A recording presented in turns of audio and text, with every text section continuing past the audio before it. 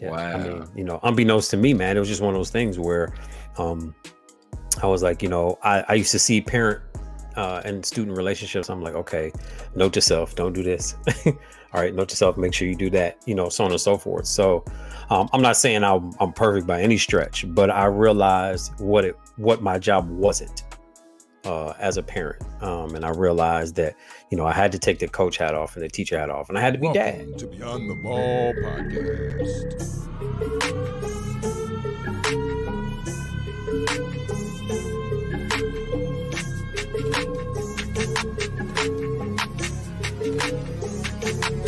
What's going on? What's going on? What's going on, ballers? And welcome to another episode of the Beyond the Ball podcast. I'm your host, Jonathan Jones. And for those of you all who this might be your first time tuning in, the premise of Beyond the Ball is ultimately focusing on helping student athletes succeed beyond their degree. And we cover stories, strategies, and successes to help them do that. If you have not taken the time to connect and subscribe to the podcast, I would encourage you to do just that, especially on YouTube, because, you get to see our guests' beautiful faces, the beautiful and handsome faces. So make sure you subscribe to the YouTube channel. But now we got the preliminaries out of the way. Now I'm excited to bring to the stage our guest. We have a very special guest in the building. He goes by the name of Coach Rice III. He's an educator, he's a coach, and he's a speaker. Welcome to Beyond the Ball, Coach Rice. How you feeling? Brother Jonathan Jones, great morning, man. Thank you so much for having me. I just appreciate the opportunity to come in. And it's always a pleasure talking to you, man. It's always a pleasure. Likewise, man. Likewise. If smooth was a picture in the dictionary, it probably would be you. That's all I'm going to say. Listen, man, I'll send a check. And where should what address should I send a check to? I don't know who's endorsed. I need to, I'm clearly paying you to say this stuff, man. Coach Rice, man, I'm glad to have you on. And then just for everybody who might not be familiar with you just as of yet, please go ahead, take a little bit of time and give the people a snapshot of who you are and yeah, just take a little bit of time. Absolutely. Again, George E. Rice III is my given name. There were two before me. There is one after me. My son is George Rice IV, originally from the Glass City of Toledo, Ohio.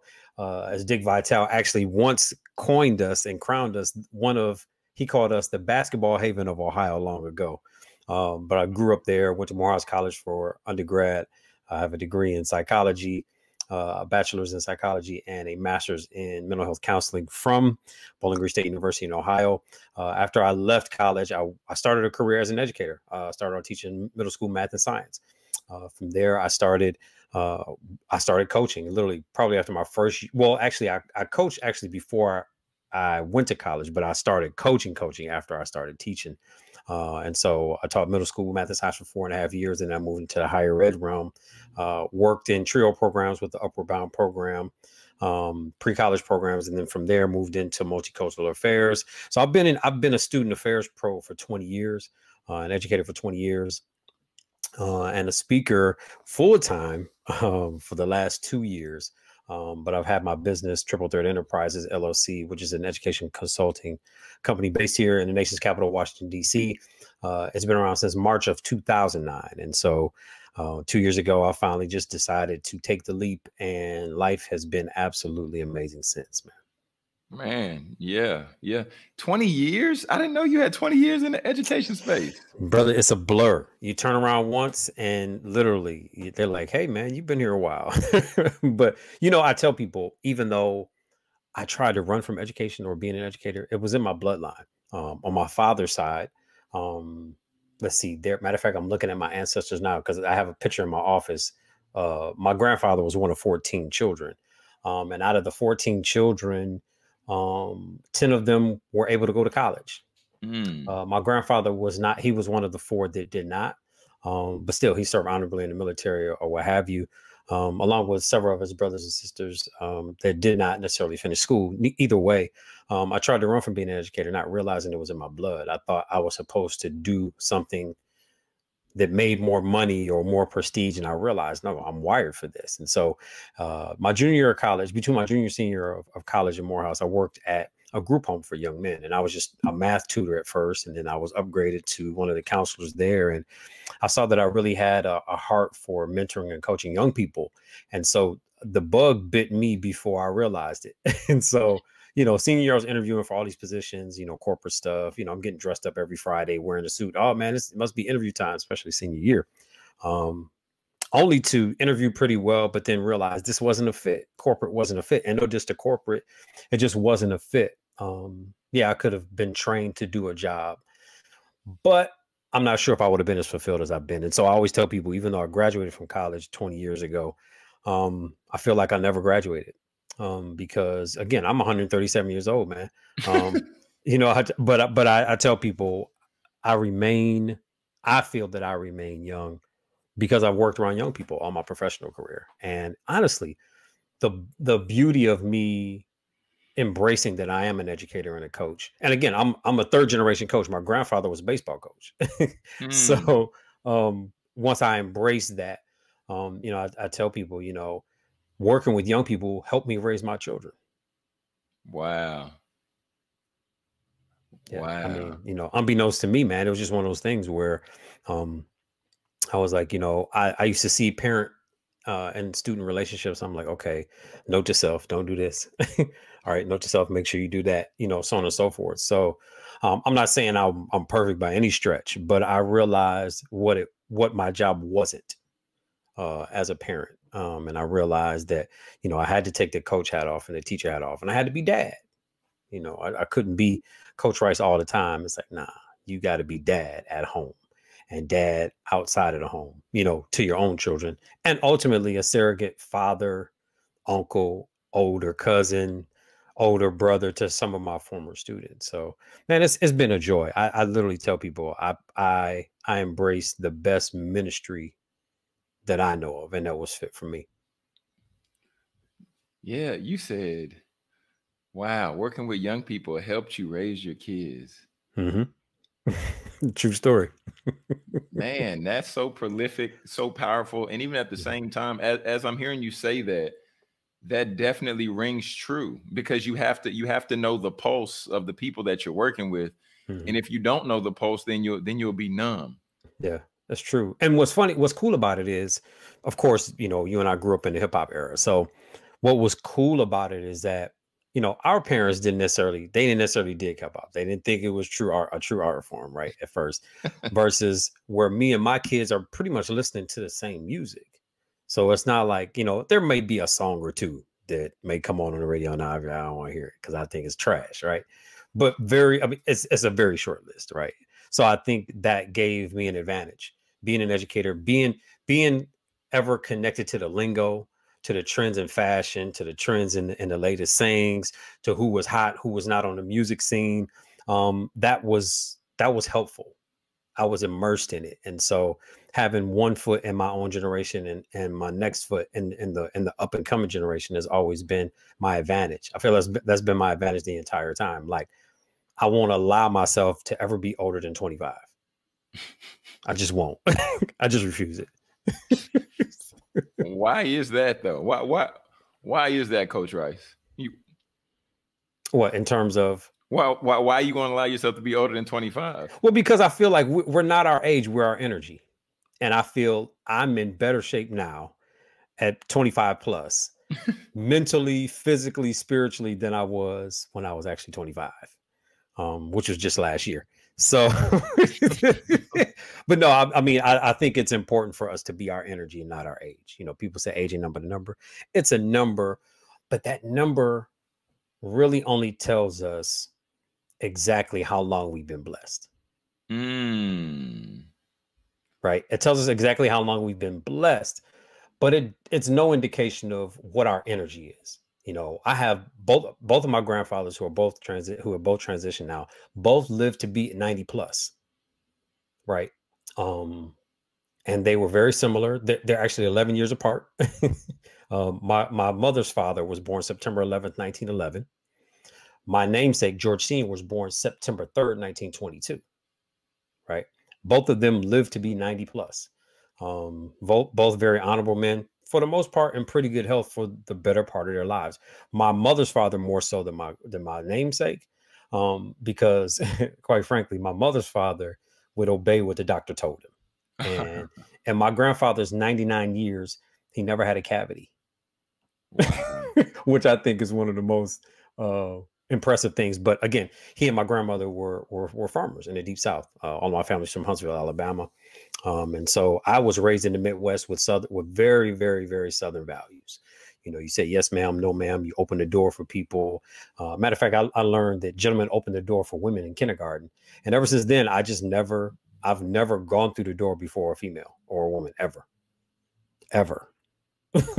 And it was funny as a kid, people, oh my God, but I remember learning that even before I went to kindergarten. And so, you know, being of sound mind, I always feel like, and again, because my father, you know, was also, you know, he was raised in Ohio, but with Southern values.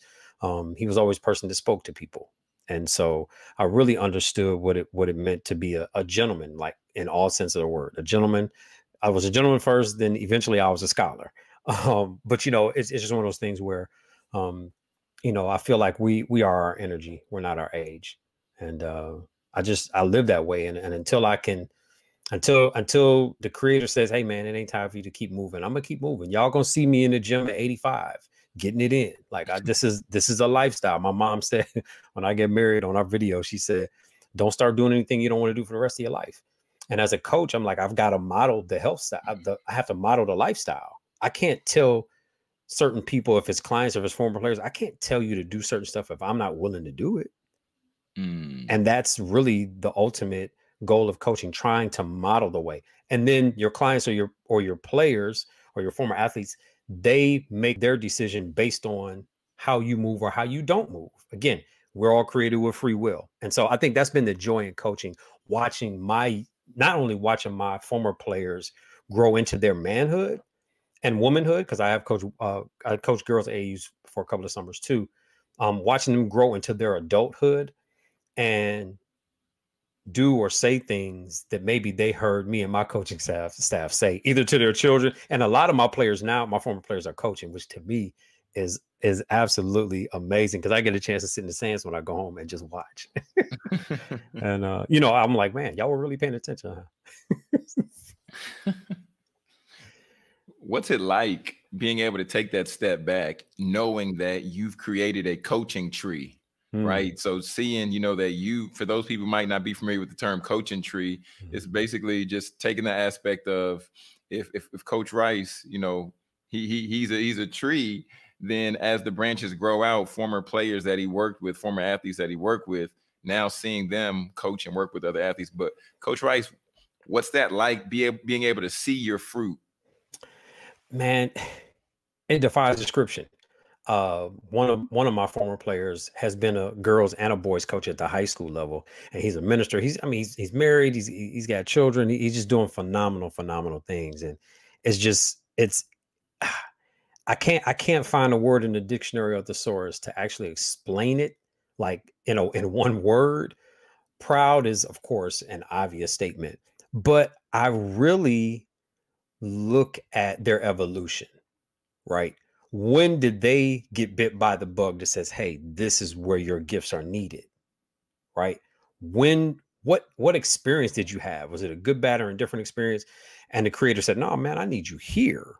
Like, I want you here with these young people. I want you imparting some sort of wisdom or knowledge into these young people. And of course, a lot of people look at coaches as people who talk loud and give directives and so on and so forth. Yeah, it's kind of part of the job description. But I tell people, I've been coaching basketball for 20 plus years, but I stopped coaching basketball about 10 years ago. I really feel like we coach character. Sport just happens to be there for the ride. That's the vehicle, right? That's the platform. Like, the sport is the platform. The mission is character. I look at what they tell their players as they break the huddle for practice, not even for games, and how some of the things are simply cyclical. You know, from team member at home, right? From family member to scholar to teammate, right? And then from teammate to sister or brother. And I tell my players all the time, if all you got out of our time together was a teammate, then I failed. If you play for me, this is a brotherhood or a sisterhood. Your parents are my family. Your siblings are my family. Your grandparents are my family. And my family is your family. So there are players now that are asking about my kids. Hey, man, what's Taylor up to? Because Taylor, my daughter, matter of fact, I started coaching a year before she was born. So they'll always remember Taylor as barely being able to walk coming to the games, right? And honestly, real quick story. My first championship, I'll never forget, man. We were, I took my guys down. We were getting dressed. All of a sudden, they knock on the door. Hey, man, what's going on? I'm like, what's going on? Man, my daughter got sick and threw up and threw up. They're like, man, she's really sick. We're going to have to either go home or rush to the hospital. So I'm like, what? We can hit the floor. Like, so it was one of those things where, my wife, they didn't get a chance to see, get a chance to see the game. And it was just one of those things where, I just had to push forward. And honestly, my players, I tell you what, we talk about when the student is ready, the teacher will appear. I think I'm saying that right. Yeah. Some of my most pivotal moments as a coach have been in my moments of vulnerability. That was one that got to me because, like, literally, man, we were 5 minutes from hitting the floor to do warm-ups, and she had to leave. And I'm like, my God, my daughter had never been sick before. So as we get ready to pray for the game, man, it's tears running down my face, man. I'm just trying to get through it. I'm like praying for the safety of my daughter, health and safety of my daughter, my family. And let's just go out here and remember everything that we've been able to do. We're not asking for a victory. We're just asking for the lesson that is deservedly ours. And boom, we take the floor. We win the championship. And, she was okay. It was like 24-hour virus. It was 2-year-old stuff. You know what I'm saying? But again, they remember that. They remember my daughter coming in and, chasing after the ball. They remember my son coming in, looking like he was going to be a hooper. But neither one of them ended up being hoopers, which is okay because I didn't force the game on them.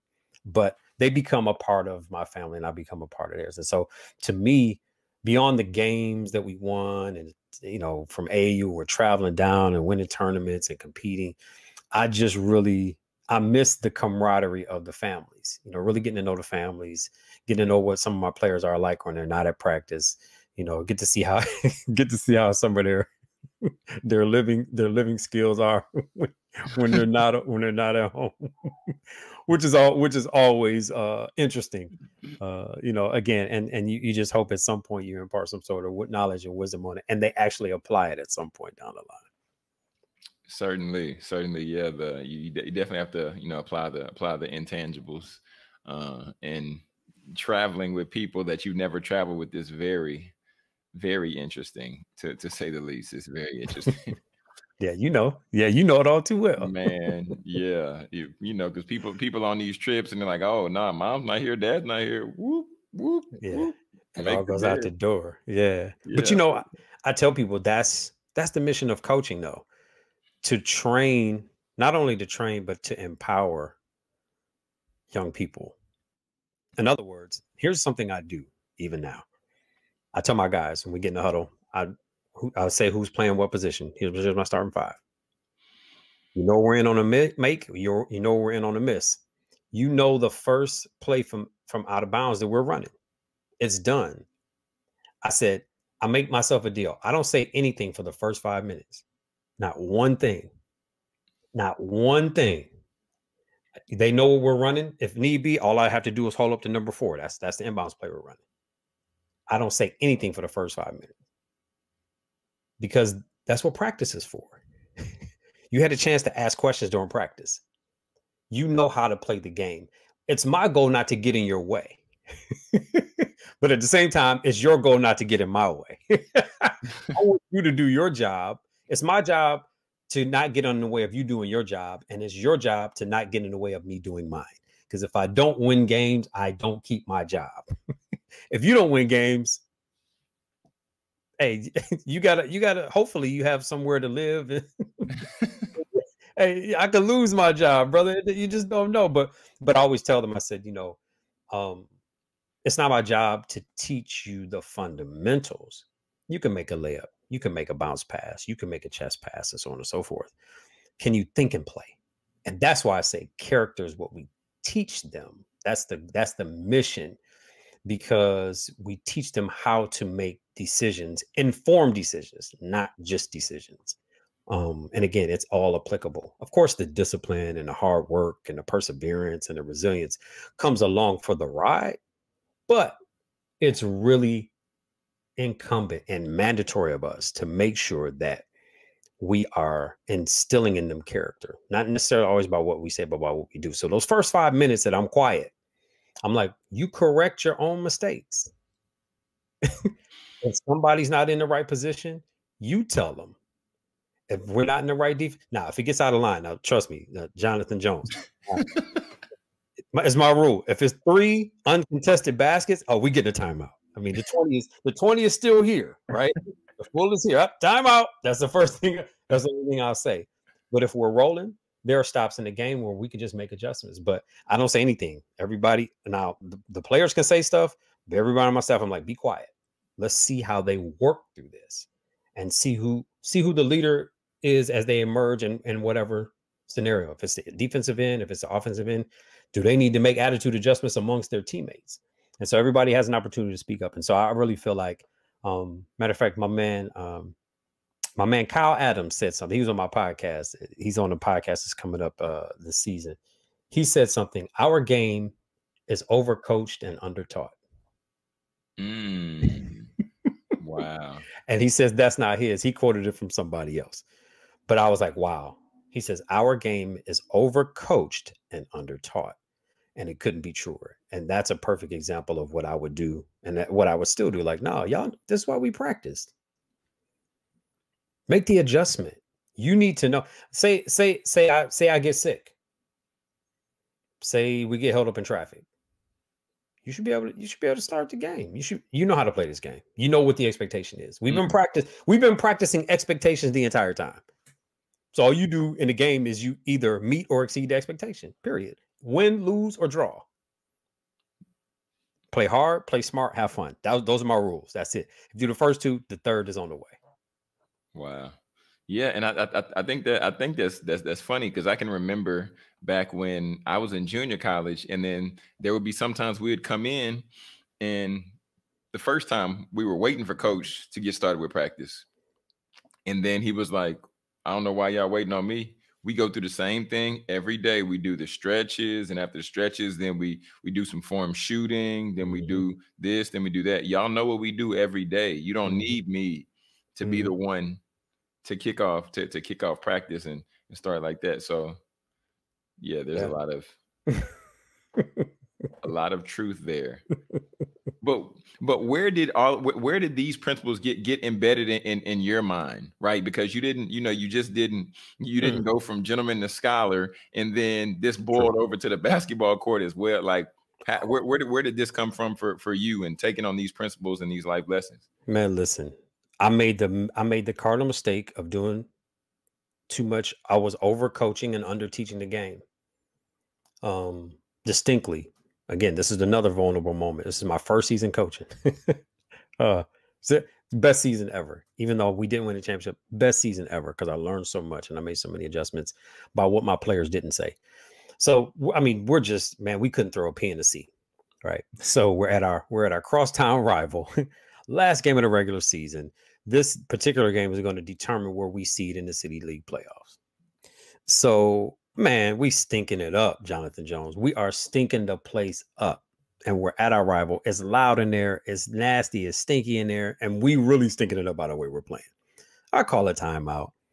I start yelling at my guys, and I'm sure I was turning red. And the look on their faces, was just like, dang, coach, we giving you everything, right? And they didn't say anything. And literally, it was divine intervention. I literally heard, it wasn't my assistant coach. It wasn't the referee. It wasn't my parents, who were always never far from my bench. I heard a voice say, talk to them. And in that moment, I'm not lying. It's loud as a mug in the gym. Jonathan Jones, I talked this loud. I said, all right, fellas, here's what we're going to do. Made a couple substitutions. I said, okay, this is what we're in. This is what we're in on a miss. This is what we're in on a make. 1, 2, 3, go. And these dudes went on a 15-2 run. We ended up losing by 3 points. But I was like, got it. What I didn't realize is our young men have been yelled at for so long. Our young people have been yelled at for so long. They forget that they're human. So if they forget that they're human, it's hard for them to be human to anybody else. And I was like, as a coach, I've got to realize I make mistakes. And when I make mistakes, I need to own them. And so I am pretty sure I am the first man that my former players ever had apologized to them in spirit and truth and looked them all in the eye and say, hey guys, I apologize. And it seemed like the more vulnerable I became, the harder they played for me and for themselves and for their brothers next to them and for their families that are sitting in the stands. And so I literally just learned by doing less coaching and more connecting. Right? Because we could teach the fundamentals, do as I do and as I say. However, when I don't say anything, do what you know you're supposed to do and correct yourself if need be. And, being somebody who realizes that everybody is a teacher, the wisest, I realized through coaching that the wisdom is not reserved for the people that are older. There are things that our nieces and nephews at 2 and 3 understand about video games and cartoons that we don't know, right? There are things that dogs understand that we don't. Right? There are things that we understand that our grandparents don't and vice versa. And so I was like, no, this is an opportunity for me to really learn what it's like to play for a coach like me. So I always put myself on the other side of it. How did he hear you say that, coach? I know you said it, but what did you mean? And so practice was always an opportunity for us to connect, not just coach. Because what I would do instead of just give instructions, what I do is not just give instructions. I ask questions. I say, when you come to practice, don't come to win, come to learn. Learn something new today about yourself. Learn something about yourself physically, mentally. Learn more about me. Learn more about the brother next to you, right? Or the sister next to you. Find out what it is you do well or that you don't do well, and where can you get the help? And that's why I say team sports is one of the best things ever invented, because it allows us all to be as strong as our vulnerability, right? Because we talk about help side defense. And I used to grab my best defender and I would be like, all right, man, you are hands down, you are our best defender. Does anybody argue? Okay, whatever. We can play one-on-one later. I said, but guess what? There's only so much that you can do as a defender. You can't completely shut me down. At some point, you're going to need help. However, the person who's playing alongside of you needs to know when your breaking point could possibly happen so they could help early and often, right? And so I said, so apply this to when you don't understand something in class. There's going to be something that you don't understand. Even a 4.0 student is going to raise their hand and be like, yo, man, I don't understand that, right? At some point, you're going to need help. I don't care what sport you play. And in life, we're going to need help. I tell the people stories about, I tell the story of when I almost drowned when I was 6 years old, man. And I realized, I raised my hand and somebody pulled me out the water. I didn't say anything. And so, I hope that what we teach them day in and day out is the ability to communicate. And so the system is simple. I tell guys, whether on offense or defense, my system is simple. Read, communicate, help, and then execute. Right? It applies to life, right? Read. There's something in front of you that's giving you a sign, right? What is it? What's it telling you to do? Where can you go? Where can't you go? What can you do? What can't you do? Right? Communicate. Okay, I understand it or I need help. There's no middle ground. There's no middle ground. Either you understand it or you don't. Help, right? Either be the help or ask for help. And once you do that, you execute whatever is in front of you, whatever the fundamental is in front of you. And the more, like I said, the more I coach, the less I coach basketball. Wow. That's good. That's good, Coach Rice. That's good. So now we have to transition, and I want to talk to you a little bit, because you're talking about coaching, you're talking about teaching, you're talking about ultimately educating. So you happen to have a podcast. Talk to us a little bit about your podcast, and introduce it to the good people. Yes, sir. The Coach to Coach podcast. It is on all listening platforms. Basically, everybody that I have on is a coach, and they're not necessarily a coach in any particular sport. So we have business coaches, we have weight loss coaches, we have business coaches, we have resume coaches. Anybody who's in the coaching profession, personal coaches, they're in. And so what I do is we just kind of dig in, what's their philosophy? What's their style? What brought them to coaching?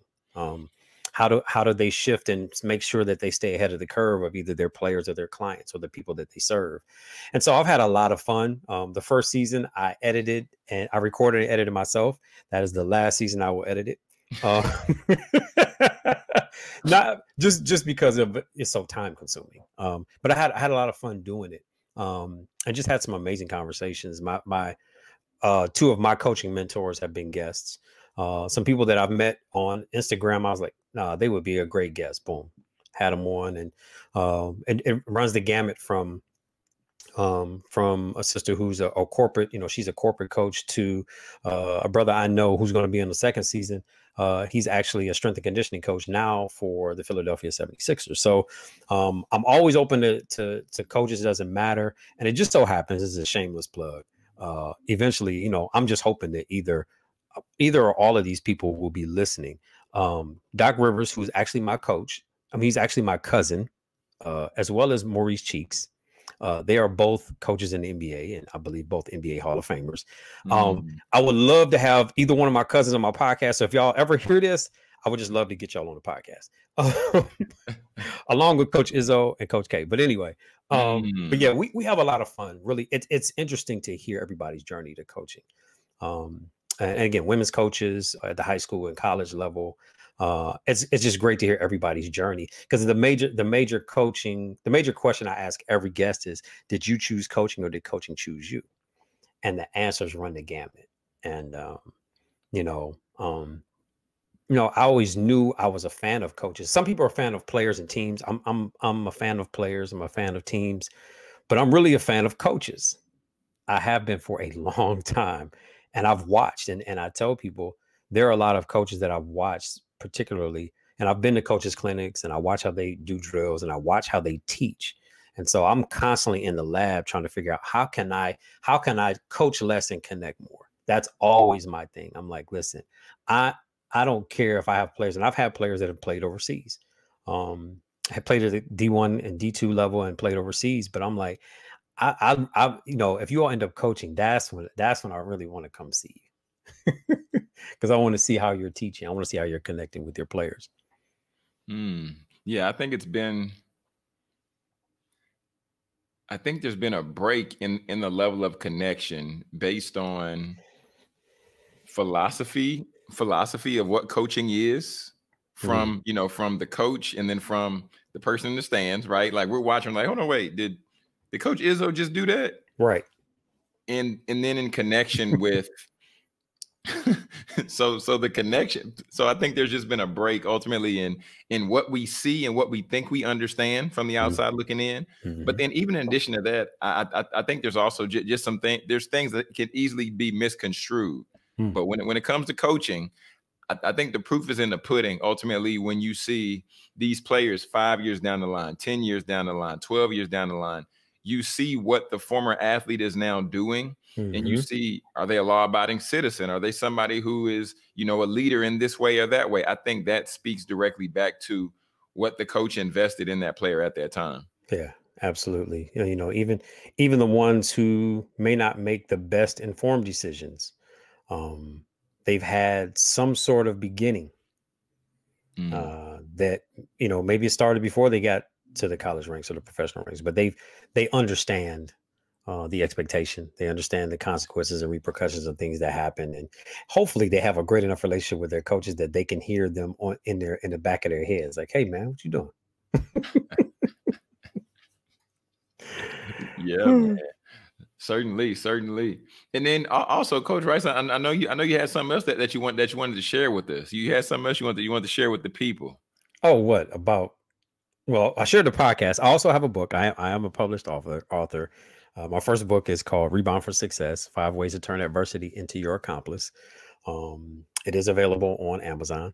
That book it wasn't difficult to write. It was difficult to let go of. Because it was written, it was done. Like, manuscript was done in probably 2015, 2016. I didn't send it to get published until 2018. And that's a whole nother story about, it's your thoughts on paper. It's your baby. And that first one is always the hardest one to get out. But that one wasn't necessarily it's not just for athletes. I hope that there are some gems in that book that people can take and apply to their lives. And my challenge is really for people to look at adversity not as something that's your that's your opponent. Adversity is actually your teammate, whether you realize it or not. People, you hear people at the beginning of the year, I'm gonna get my summer body back, or I'm gonna do this, or I'm gonna get in shape, I'm gonna get in financial shape, I'm gonna get in better physical shape, I'm gonna get in better mental shape. And then they get the coach, and the coach really says, look, you got to do this work.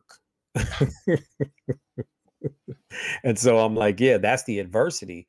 But I don't know anybody that adversity has not benefited. And so that's why I say, let's turn adversity into our accomplice, something that's going to help us versus something that's going to always be against us. And yeah, it may push back. Adversity definitely pushes back. It pulls, it twists you.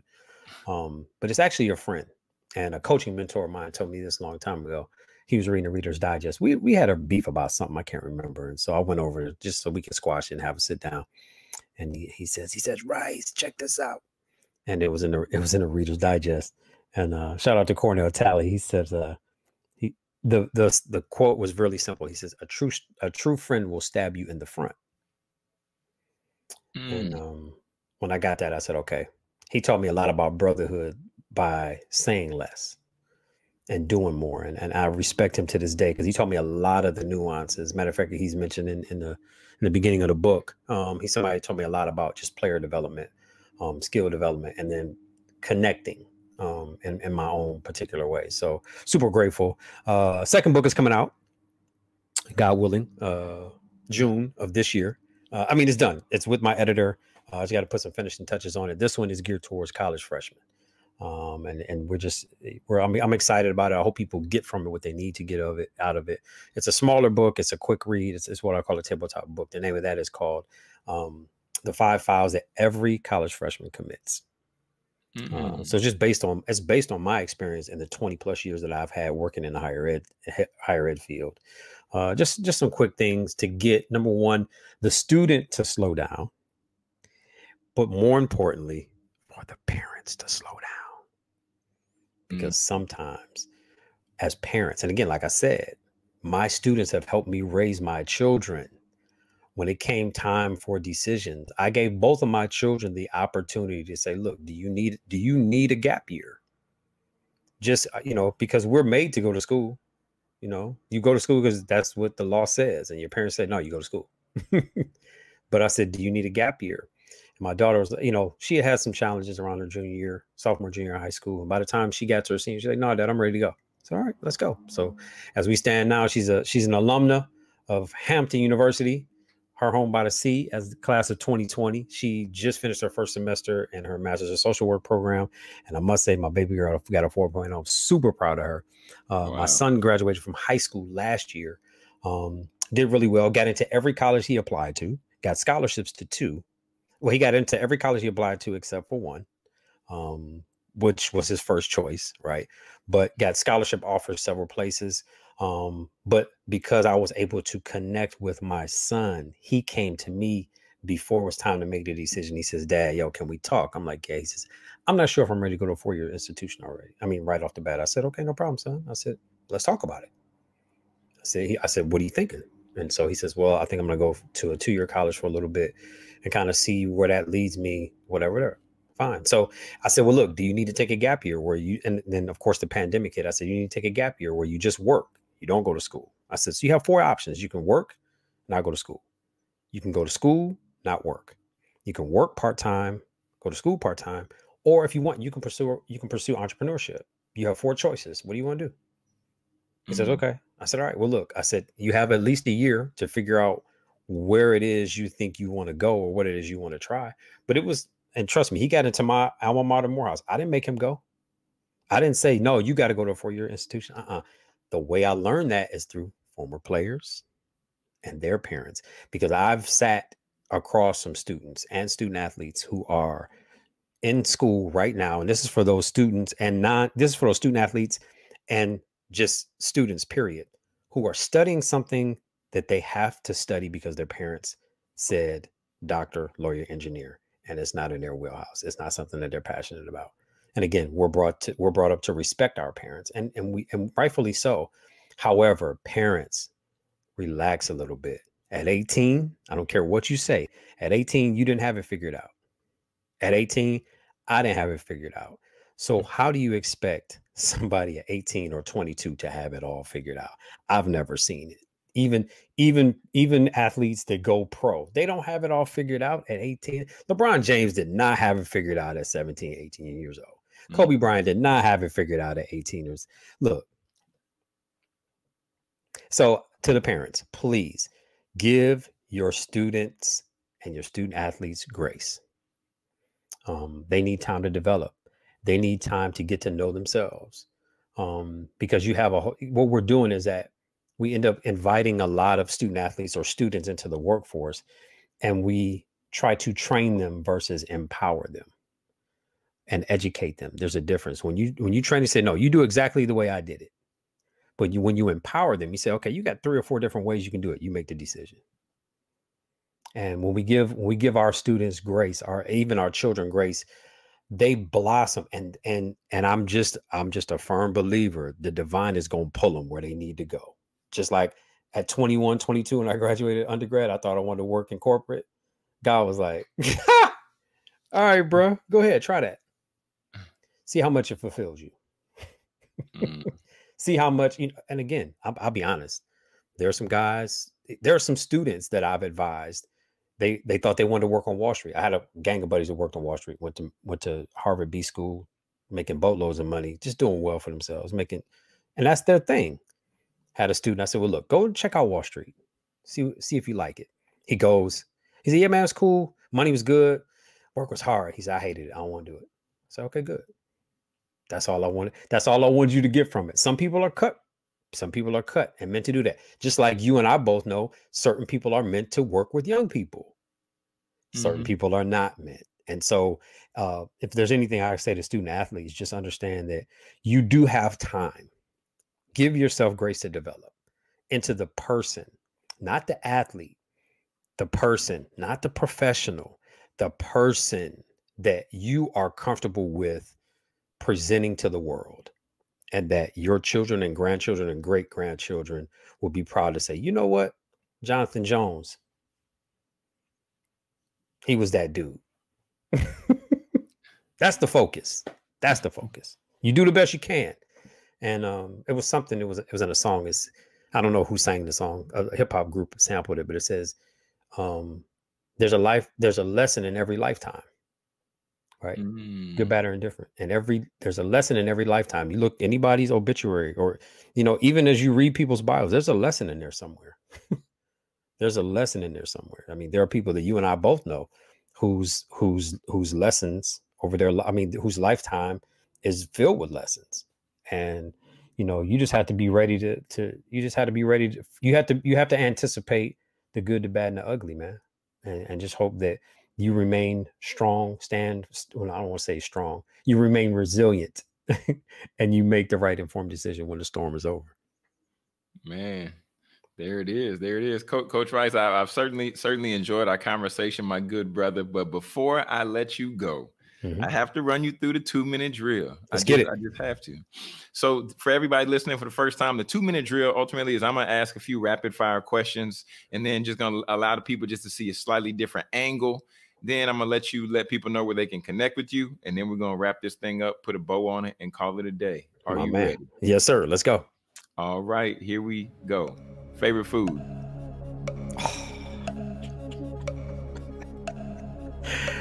Favorite food? Lasagna. Okay. What's the last book you read? Welcome to Management by Ryan Hawk. What's the most underrated cereal? Oh, Golden Grams, no doubt. Okay. What's your go-to streaming show of preference? Snowfall. Okay. And what's one tip that you want to leave for a student athlete? Find out, research, and ultimately master your learning style. Right. Master your learning style, because how you learn translates into how you lead. I'm a firm believer. That's what you'll find on my bio and all of my social media, on all of my social media headings. I turn learners into leaders, and leaders into champions. It's just the stage of development. But let me go a step further. At some point, every learner was a listener. For those who are able to hear, they were either a listener or a responder. So we listen, learn, lead, right? So master your learning style. Once you've mastered your learning style and the time of day that you're the most productive, then life becomes a little more manageable for you. And if you're an early bird or early worm, know when your golden time of day is. For me, my golden time of day is normally 4:30 a.m. until about noon. I crank. That's when I crank. But I'm also a kinesthetic learner. I'm at my best when I'm moving, right? And I'm doing several different things. So find out what type of learner you are, either visual, auditory, or kinesthetic. We're all three, but there's one in particular that stands out. So find out what type of learner you are, and that will translate in the type of leader you are. And once you do figure out what type of leader you are, literally, it's every opportunity that you create is based on how you learn and lead. That's good. And the bonus question, this is after the 2-minute drill. Bonus question: who's the next guest that you would like to see me interview here on Beyond the Ball? A brother named Kyle Adams. Phenomenal scholar, phenomenal coach, phenomenal father. When he and I get on the phone, I got to have at least 2 hours to just a wealth of knowledge. Loves student athlete development, loves coaching, and loves history. When I promise you, when you sit down with this brother, you will get your pen and pad right. He's going to take you down memory lane just on the history. But just a really solid brother from Philadelphia, West Philadelphia, born and raised, with a phenomenal story, man. Phenomenal story, phenomenal father, and phenomenal man of God as well. All right. There it is. Coach Rice, let the good people know where they can find you, connect with you, and find out more about Coach Rice. All social media platforms is at Coach Rice 11, at Coach Rice RICE 11, and my website is coachrice.net. There it is. Well, like I said, I told you once, and I'm going to tell you again, I appreciate you taking time to hang out with us and really just add the value that you added to the platform today, sir. Brother, I appreciate you. Thank you, man. God bless you. And you know, you and your dad have been a blessing to me, just on so many levels, not just by what you say, but, I'm watching what you're doing, man. So keep doing it, keep rising. And again, thanks for the opportunity to serve. It's an honor and a privilege. Most definitely, my brother. All the ballers out there, if you have not subscribed to the podcast, I would encourage you to take this moment right now and subscribe on YouTube, so you can get the visuals, get to see the people when I bring them on, and everything like that. And if you feel that this show has added value to you in any way, shape, or form, I would love it if you left a rating review. Just leave a little bit of feedback and then screenshot that thing and then DM it to me, and I will definitely shout you out for the guest of the week. This is Jonathan Jones, and this is Beyond the Ball, where we help you succeed beyond your degree.